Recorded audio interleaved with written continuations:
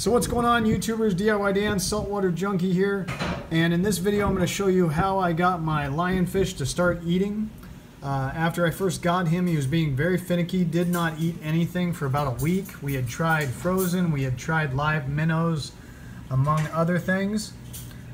Did not eat anything. Now I also had this problem with my porcupine puffer when I first got him, so I'm going to show you how I get these guys to start eating.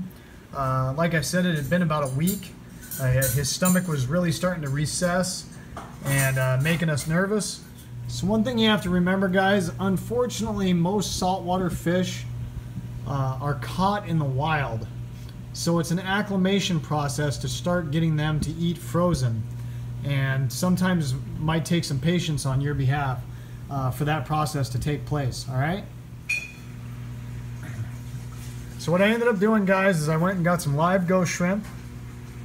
And I did buy them in bulk because this took a couple weeks every time I've had to do this with my fish. All right. Had a little aquarium, put the ghost shrimp in there. And then each night I would catch the ghost shrimp in my hands. I would place them in these plastic tongs that I have. All right. And then I would slowly enter them into the aquarium. All right. And release the ghost shrimp next to the lionfish. He would chase the ghost shrimp down and eat the ghost shrimp. So it took about a week, but every day I would move my tongs closer and closer to him before I released the ghost shrimp. Look at that, he thinks I'm feeding him right now. All right, and eventually it got to the point where I could basically hold on to the ghost shrimp and he would eat the ghost shrimp right out of my tongs, okay? So we did that for about a week. Then I got to the point where I could start doing my frozen krill, or other frozen food, and I would do the same thing. I would bring those down and let it go right in front of him.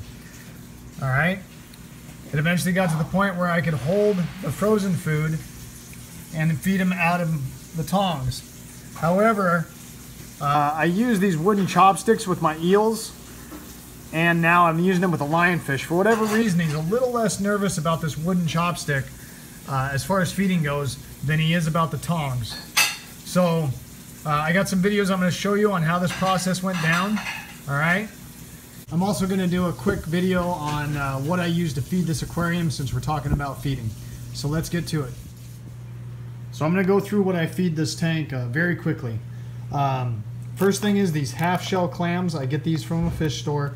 I tend to buy them in bulk because it's cheaper that way, obviously. And I do have quite a few puffers now. All right. The reason this works so good for the puffers is it gnaws down their teeth. You throw a half shell clam down in there while they're trying to get the food off, they're chewing on the shell and it gnaws their teeth down. Works really well for puffers, guys. All right. I also use frozen krill, among other things, but the main thing I feed this tank with is this seafood medley. I get it at Walmart. It's in the frozen seafood section. All right.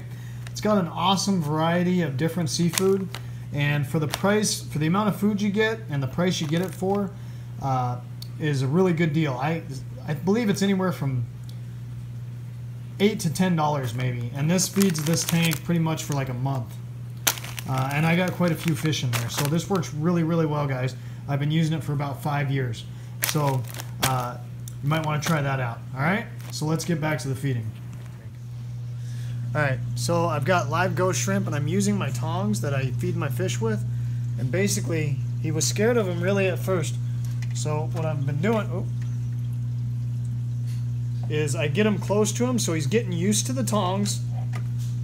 Now he's eating, so I've done that for about 2 or 3 days now, and now what I'm going to try doing the next day is holding it and making him grab him out of the tongs, and we'll see how that goes. But he wouldn't even get near these things at first, so I've been kind of moving the ghost shrimp closer and closer to him, letting the live shrimp jump around. Then he's getting the hang of eating them, and he's getting less and less scared of the tongs. So I should be able to start feeding him right out of the tongs here in a couple days.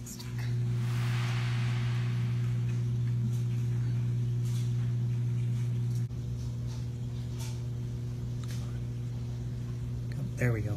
You got him. Cool. All right, guys. So one of the biggest problems with this is he's still a little slow on reaction time. So my two puffers, Rufus and Jasper here, are much more aggressive eaters. So you kind of got to distract them.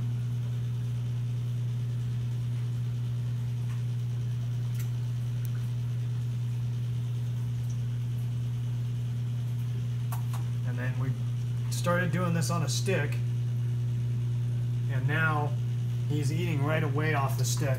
Come on, come on, come on. There he goes. Come on. Okay. Alright, so once we got him feeding the ghost shrimp, then we started using this wooden stick. And now he's eating right off the wooden stick. So that's how I got my lionfish and my porcupine puffer to start eating. Hope that helped you out, and hope to see you on the next clip, guys. Have a good one.